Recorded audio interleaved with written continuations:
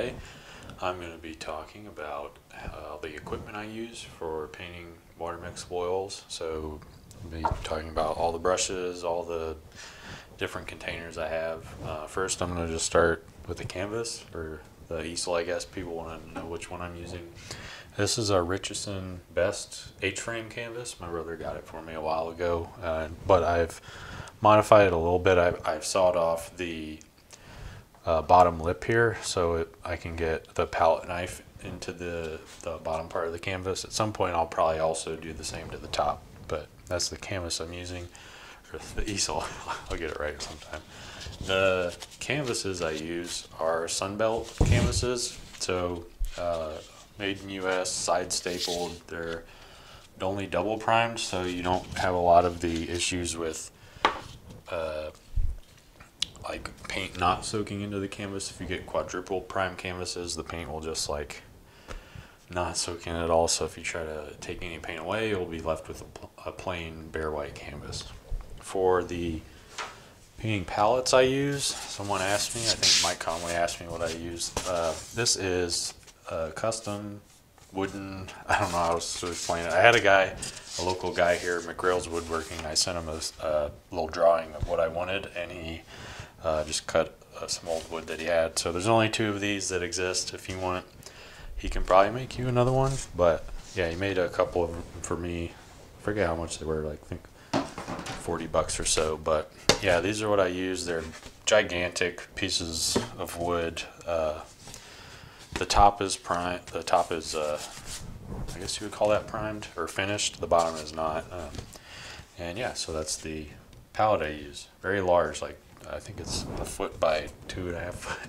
So very large palettes. All right, now for the fun part. So these are all the brushes that I use when I'm painting. Not every single one of these, but they're in some combination. So this first one is an Alexander, it's called a Hake, or Hake, I think it is, blending brush. And this is used just like a little blender brush. I think Kevin Hill has one too. Bob Ross also has one. And I think I have one somewhere, but it's just a very soft bristle. It's used to soften edges, and it works really well. I like this one because it has a really long handle.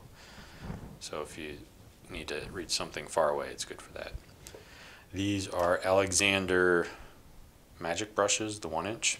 I use these for pretty much everything. Every painting I do, I use this and the 2-inch brush.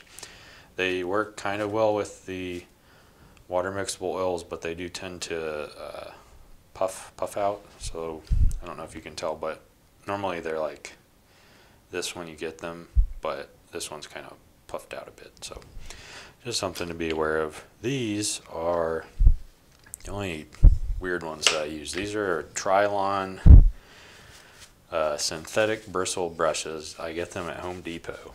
So I use them for applying the liquid white, and then any background colors. I use them for that because I can wash them and they don't flay out like natural bristle brushes do. And this is just one that I've been using for liquid white, and they do get some residue in them. I don't know if you can see.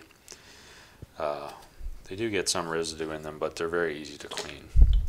These are 2.5-inch brushes, the Alexander Magic Brush. I love these brushes. I could do an entire painting with these. They're just so good. I do have they get puffy, kind of like I was mentioning with the other natural bristle ones, but they're just really nice. They cover a lot of area. They're 1/2 inch larger than the Bob Ross ones, so Bill Alexander 2.5-inch. Yep. I don't know if you can see that, but it's all natural bristle. Very, very good brushes. Let's move on to the Egberts. So I use Egberts a lot. I don't use Filberts very often. These are just some that I've been trying. They're called Signet Robert Simmons brushes. They kind of act the same way as Filberts, but I found I can do more motions with them. And if I'm trying to do brushes or bushes with them, they make interesting bushes because they spread out a lot more. So that's why I have these. You can also rinse them off in water and they flay out a little bit, but not too bad. These are two Bill Alexander filbert brushes. If I do use a filbert, these are the ones I'll be using. They're made out of badger hair, I believe. So it might be synthetic badger hair, I think. But yeah, they clean up really well in water. They don't flay out at all, really. They keep their shape really well. The only times I have them flay out are when I've cleaned them up with what is that, vegetable oil mixture that I make. This is a unique one. This is a little round, combo round, Bill Alexander combo round. They only have it in one of their packs, but it's similar to the Kevin Hill decode round. It's a very small round brush. It's good for making comma strokes, things like that, little tiny leaves. This is just a large fan brush, the Bill Alexander fan brush. These work well in water, but they do tend to stain. I think you can see that in there. Yeah, you can see this is like blue stain. They get stained pretty easy. You don't have to worry too much about the staining because it doesn't come off on your painting. If it's stained in the brushes, it's not going to show up on your painting unless it's not cleaned up actually. All right, this is an Alexander sable brush, and I have two of them. I use one for dark and one for lights. They're kind of like the, yeah, I can bring it a little closer. They're kind of like the Bob Ross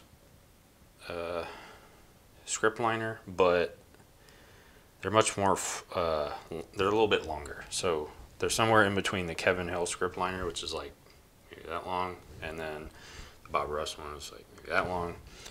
These ones are kind of in the middle, and that's why I like using those. For the palette knives, these are the last ones I'm going to talk about. These are Bill Alexander palette knives. So this is the small one.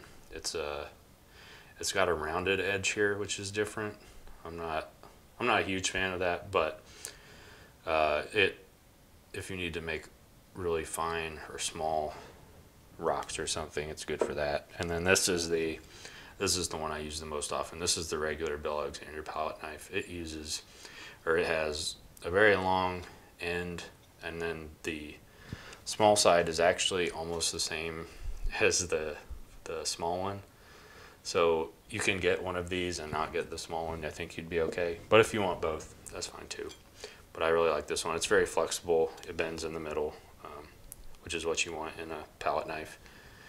And yeah, I definitely would recommend this one out of all these.